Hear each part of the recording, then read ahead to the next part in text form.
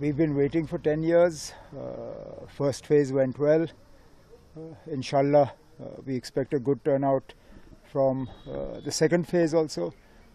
Regardless of which party, enthusiasm in political rallies has been heartening. Now we hope that enthusiasm translates into voter turnout also.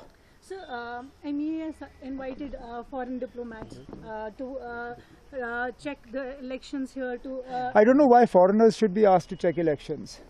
When foreigners, foreign governments comment, then Government of India says this is an internal matter for India.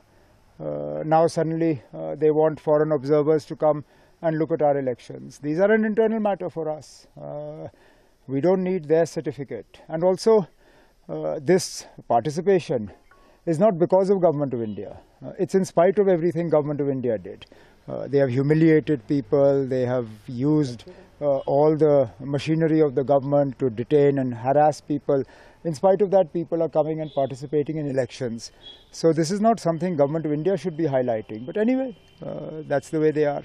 So today is a very important day for you as you're fighting from voter. All election days are important. It's not about me. It's about the party as a whole. Therefore, first phase was as important. Third phase will be as important. Yes, I've got a personal stake in this. But for the party, all three phases are important. You are going to participate in 2 constituencies here. How much you are confident you will get a positive results for both constituencies?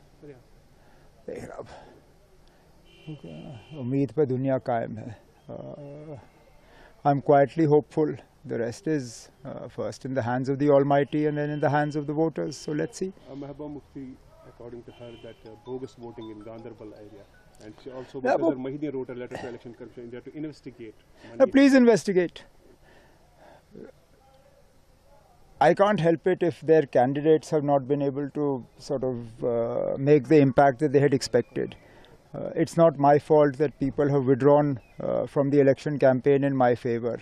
PDP was very happy to be the recipient of Apni Party's support in Budgam until Mahideen Muntazir Sahab went against his party and announced his support for me personally. After that, PDP got upset and then started attacking us and the Apni Party. PDP has clearly seen the writing on the wall.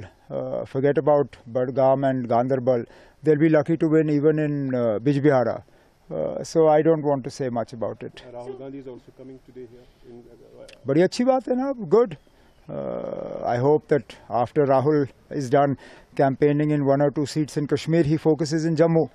Ultimately, what the Congress does in Kashmir is not that important. What the Congress does in Jammu is important. And unfortunately, Congress hasn't done as much in the plains of Jammu as we would expect them to do. The lion's share of the seats that the alliance gave in Jammu was to the Congress party. Yet the Congress's campaign in Jammu is yet to begin, and there are only 5 days of campaigning. So I hope that after Rahul is done campaigning on this 1 seat in the valley, the Congress focuses all its attention in the plains of Jammu. What about the overall Jammu and Kashmir political situation? BJP claims that the government is dependent upon the Jammu. Government is dependent on? Whosoever will be. अब अभी government बनी नहीं ना. 8 अक्टूबर के बाद government बनने दीजिए, फिर बात करेंगे. Thank you. Okay, चलो. Okay.